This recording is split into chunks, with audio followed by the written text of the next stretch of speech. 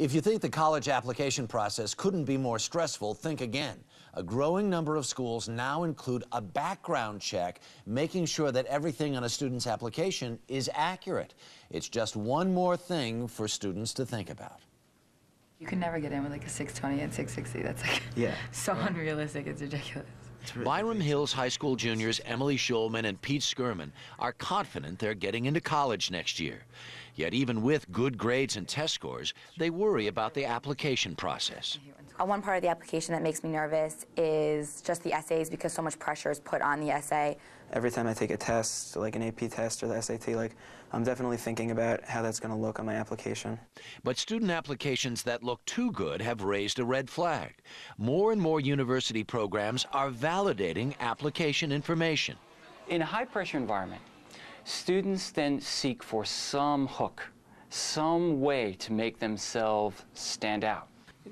Michael Josephson is president and founder of the Josephson Institute of Ethics in California. When people want something badly enough, there's a certain category and percentage who are willing to lie to get it. To confirm submitted information, the Haas School of Business at UC Berkeley verifies each student's application and conducts a background check. Peter Johnson is executive director of admissions for the full-time MBA program. In that first year, there were probably about 10 people that would have received an offer of admission had they not misrepresented themselves. What colleges are looking for, and what they've told us time and time again, is they want authenticity. They want to hear the student in his or her own voice. They want to know that student's story.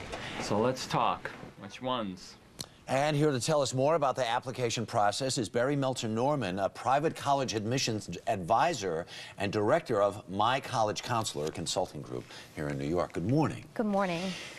One of the reasons we did this segment is because there's a real pervasive sort of culture of cheating out among school kids. We saw it at the Air Force Academy recently, a couple of different places, a business school. A lot of kids have been busted out. We see that kids trying to get into college will cheat. Do kids know that these colleges are going to start checking this way?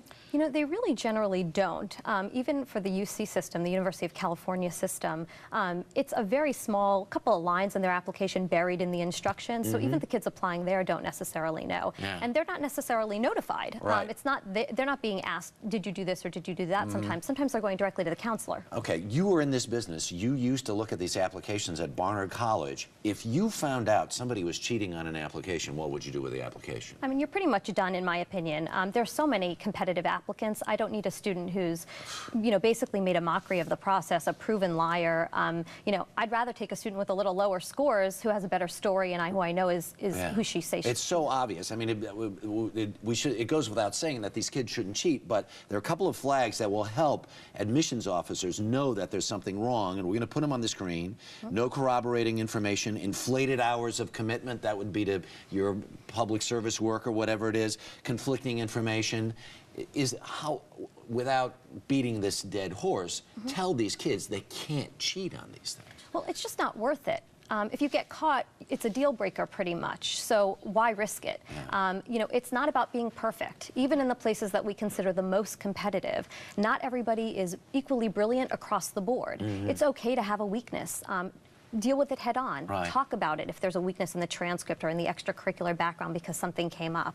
You know, I'll give an example of a student from this admission cycle of mine who had a D in AP US History, a course that is a huge course to colleges. Right. I advised her to address it head on, discuss what happened, point out that it's an anomaly, and basically she ended up with an $80,000 merit scholarship at a highly selective university. I should remember. I'm going to pass that advice on to somebody else I know with one bad grade on a transcript.